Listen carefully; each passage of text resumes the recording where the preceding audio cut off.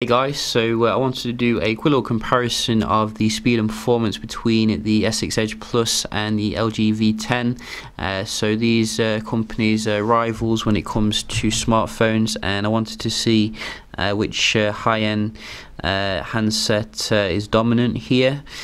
So I think a little bit different in terms of the internal specs with these two, but they have both very strong camera credentials. So it'll be interesting to see how they compare. And I think both of them are due for the Marshmallow upgrade. I did get an update with the V10, but unfortunately it wasn't Marshmallow, so we are still waiting. You can see the boot up a little bit faster here on the Edge Plus, and I think we're in now on both of them. So the interesting thing about these two is obviously the value adds that they do bring to the table, such as the dual screen setup on the V10. So when you open up something and then open up something else, things do come up on here, so you can go back to them nice and quickly, and it's pretty awesome if you do master it. Other than that, on the Edge Plus, we do have the Edge screen here, so you can put favorite apps here. So if you want to put your camera there, you can do that and then go into something nice and quick. You can also put your contacts on there as well as use it as a clock, at night if you sleep. On the side of it, you can see information coming up on the side, which is pretty awesome. You should use these features. You are paying a lot of money for them, and we do often forget that they do, they are there. So anyway, we can have a look at the performance here. So I think we are all closed down, and we just open up some apps nice and quick. Nice new Uber app here. I think they've updated it. So very similar so far. A little bit quicker here, I think, on the Edge Plus there. Similar again. I love the optimization of the V10. I think it's amazing. I mean, it's not even running a like a proper flagship processor. It's a very average processor in the larger scheme of things. Yeah, it's got very amazing performance. You can see that was even faster on the V10 going into the weather. Definitely saw that. We can have a look at the Play Store. So again, very similar here. Wow, I thought the Edge Plus would definitely be ahead by now, but you can't assume that. So I think the V10 again with the music was a little bit quicker there, and I noticed when you go into the music, so let's just go back into this one, and then you come out of it. You can see how fast it is on the V10. It's just blindingly fast, and there's a little bit of kind of delay here. Well, it's a slower kind of animation, I guess, but I do notice these things, and they do add up in terms of the performance. But nevertheless, very impressive stuff from the V10. You can just load a game as well.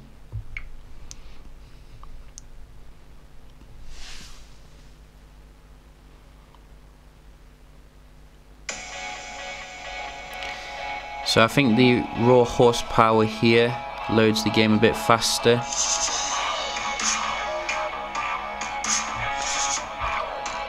You are getting the Mali GPU, which is very nice for that. So we can just do a quick little test here of the maps performance. We do like to see if the GPS is strong on both of them. So both should be on the high accuracy, and we can just go somewhere today, such as Kent,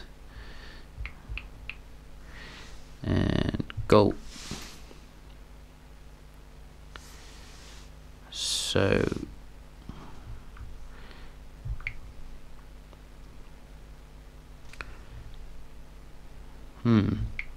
So the photos don't seem to load on the V10, which is interesting.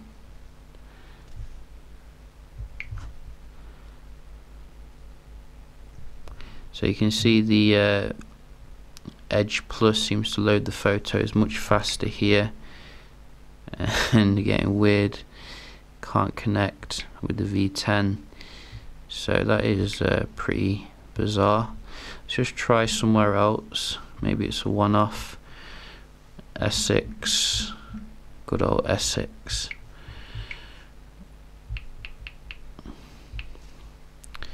So go. Again, it's not loading the pictures.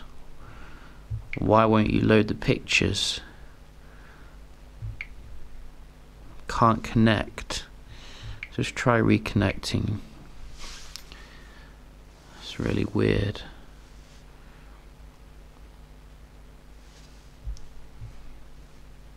Yes.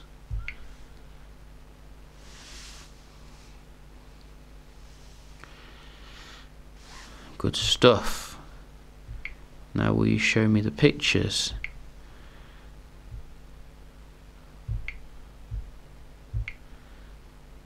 Seriously. This is really weird.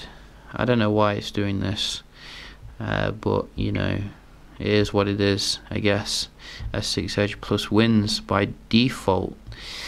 So I'll look into that, why, you know, it's not playing ball, but generally you can see I think the Edge Plus was doing a bit better there. We can have a look at the web browsing quite quick. So we'll just load up GSM Arena. I don't think we have an internal browser on the V10. So you can see I think this was a little bit faster on the Edge Plus here.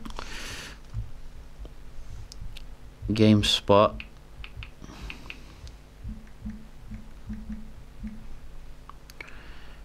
Go. So about the same when it comes to the search, a little bit faster here on the V10, very nice to load this one.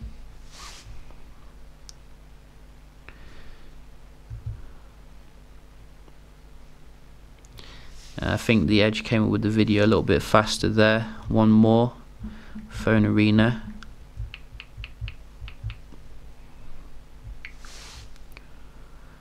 Faster for the search on the V10,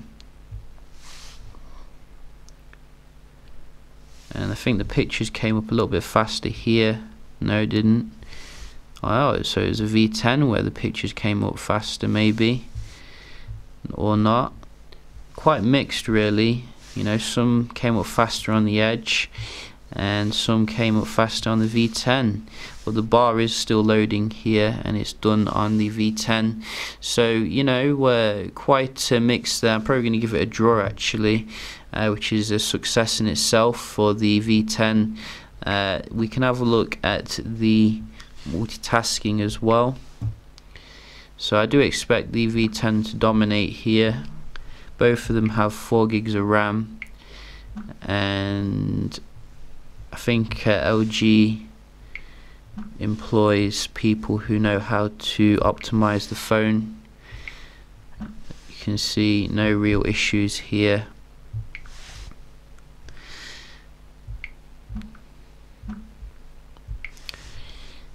And we do have the Asphalt straight in there, no reload. Flawless victory for the V10 when it comes to that.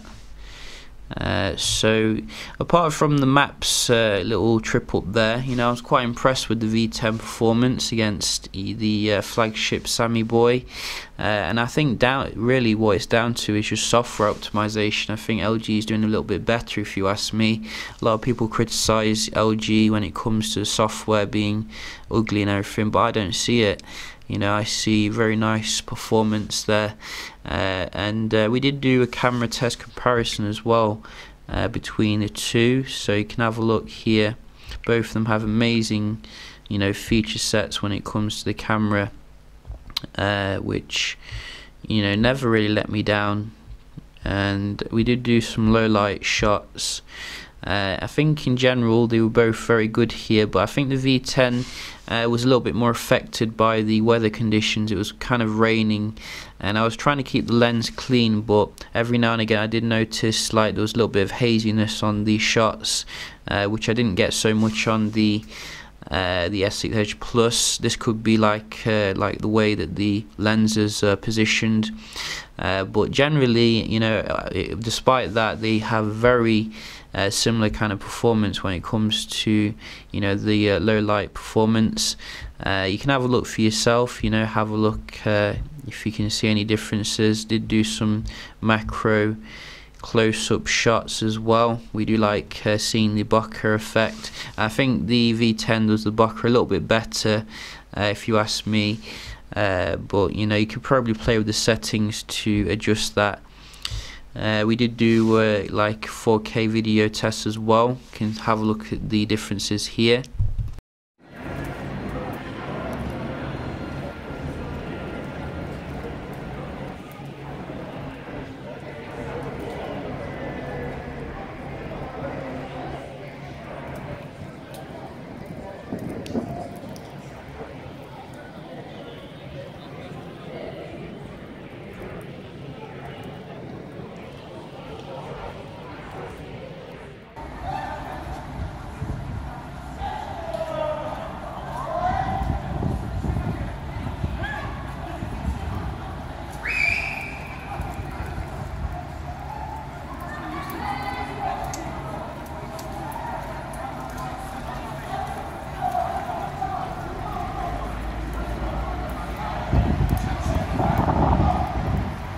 I gotta say, I think that Samsung could definitely learn some things from LG when it comes to the video functionality. It has amazing like features like you'd find on a proper DSLR.